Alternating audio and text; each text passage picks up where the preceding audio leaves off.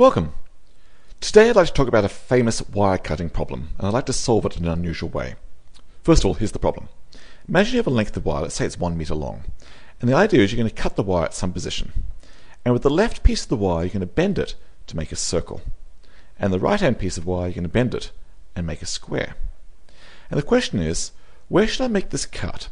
So if I took the area of the left piece, the area of that circle, and added the area of the right piece, the area of that square, I get the biggest possible sum of areas, or maybe I want to get the minimum possible sum of areas, the smallest sum of areas. So where should I cut this wire to get a maximal sum of areas, and where should I cut to get a minimal sum of areas? We're going to make a circle with the left piece and a square with the right piece. Just to be very clear, let's assume this wire really is 1 unit long, so that's the 0 mark and that's the 1 mark. The question is, where should I cut? Which position x long between 0 and 1 should I cut to give me these two areas either being maximal or minimal? So the left-hand piece will have length x, the right-hand piece will have length 1 minus x.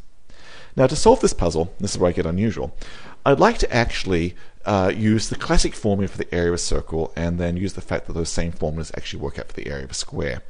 You need to watch my video on what is pi for a square to see what I mean by that. But let me just summarize the upshot of all that. So we all know that for circles, here's a circle, its area is given by pi r squared and its circumference is given by 2 pi r, where r of course is the radius of the circle, r, and pi is the value 3.141. Now, what's astounding, what's wonderful, which I love about math, you can always push ideas, that actually the area of a square is also pi r squared, and its circumference, most people usually call it perimeter now, is 2 pi r. But you've got to be careful what you mean by r. By r, it turns out the right thing to do is to use the apothem, the short radius. And what value of pi are we talking about? It turns out pi is 4 for a square. Like I said, you need to see that video, what is pi for a square. So I'm going to use both a circle and a square. So it looks like I've got two different r's I'm talking about and two different pi values. So just to be very clear, I'll call this r1 for circle, I'll call that r2 for square. This is pi 1, so pi 1 is about 3.141, and that's pi 1, that's r1 and r1. And this is pi 2, r2, pi 2, r2, where pi 2 is 4 on the nose.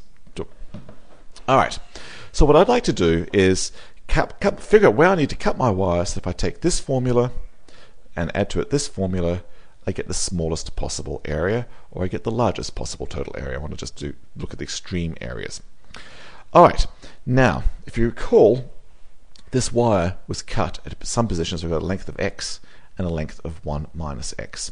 So this left piece is going to make a circle. So that tells me that 2 pi 1 r1 is x, and this right piece is made to square.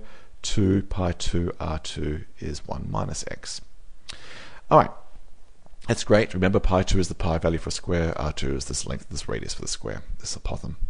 I can actually solve for r1 and r2. r1 is actually x on 2 pi 1, and r2 is 1 minus x on 2 pi 2. Now I know what the radiuses are, I can now use my formulas for the areas to work out the area of the circle. It's going to be pi 1, its radius squared, and the area of the square is going to be pi 2, its radius squared. I can simplify this a little bit. Area 1 is pi 1 times x squared over 4 times pi 1 squared, so it gives me 1 over 4 pi 1 x squared, and the area of the square is going to be same formula, 1 over 4 pi 2 1 minus x squared. And there are the two areas I want to add. So I want to figure out what value of x twixt 0 and 1 gives the biggest and smallest value for the sum of these two formulas. Alright, well actually, if you look at this for the summation formula, it's just a quadratic. It's just got x squared, so if I expand it's got an x term and a constant term. So all I have to do is basically, it's just a quadratic problem. So let me write it out in glorious detail, and we'll find where it has a max and we'll find where it has a min. And all should be jolly good, and we're basically done. So get rid of this messy green, and we'll try this, and let's be serious, let's do this in a black pen now.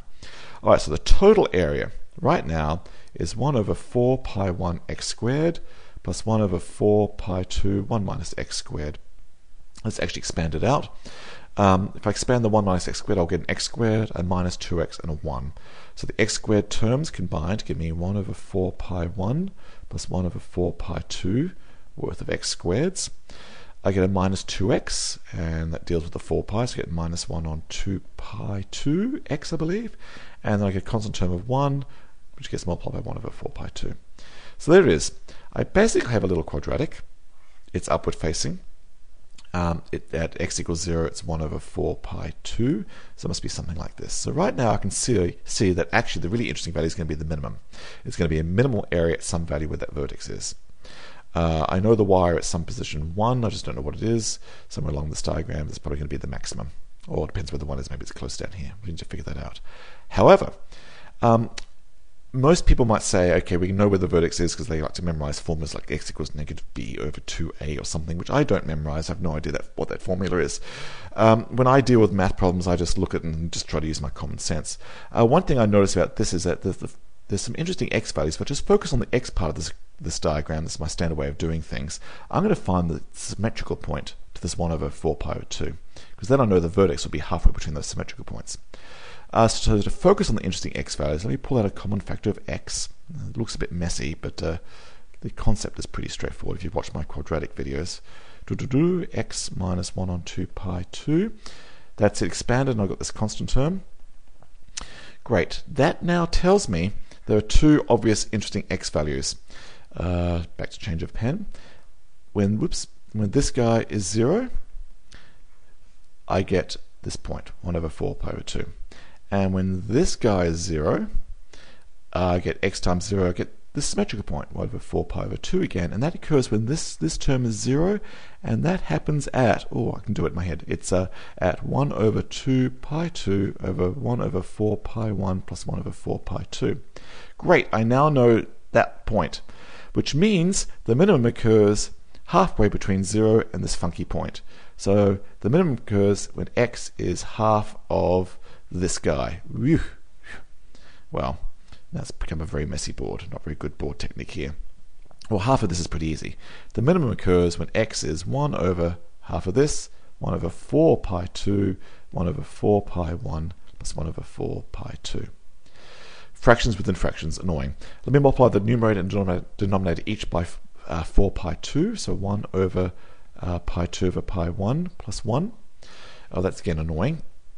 Let me get rid of this part.